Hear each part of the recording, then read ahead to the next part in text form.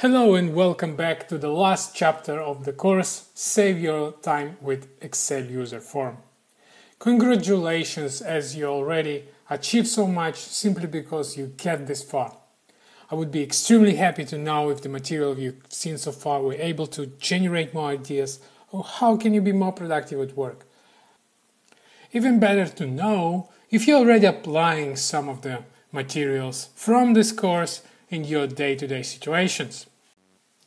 Here in this lecture, we will be exploring the way we save additional time by automating creation of PowerPoint presentation slides from the vector of data.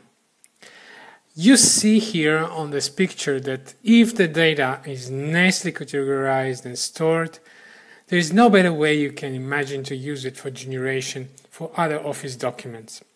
Basically, by now you should already get the advantage sense you can do the same output in 10 seconds instead of perhaps 10 minutes, 20 minutes.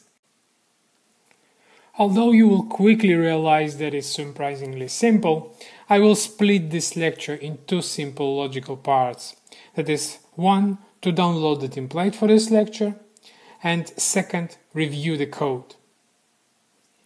First thing you need to consider when dealing with PowerPoint from VBA is the object library.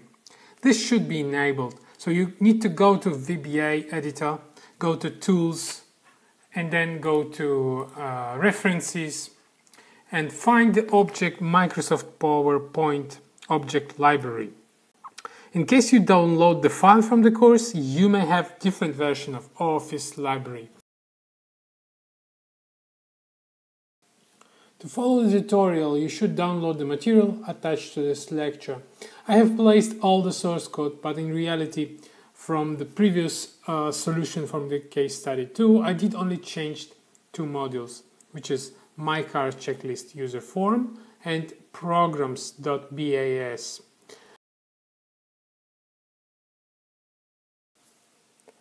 Let's understand how this code works.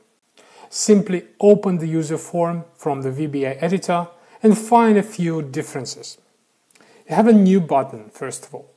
As you remember, our code was packed into the user form, hence feel free to double click on this button. You see that what is happening when we click on that button. First, we load the road information that we clicked on. Secondly, we pass this information to the program that creates PowerPoint slides.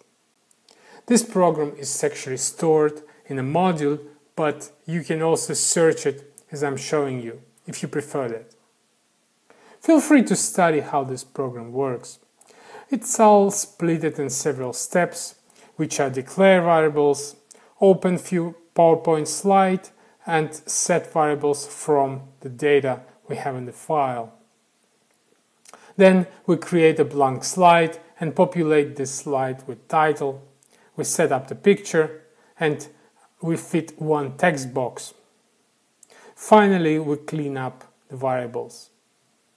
That's it.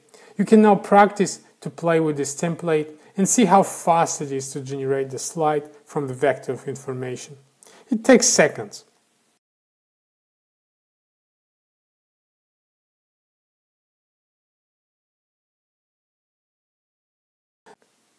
Now I propose to finish off this section in style by doing the last case study.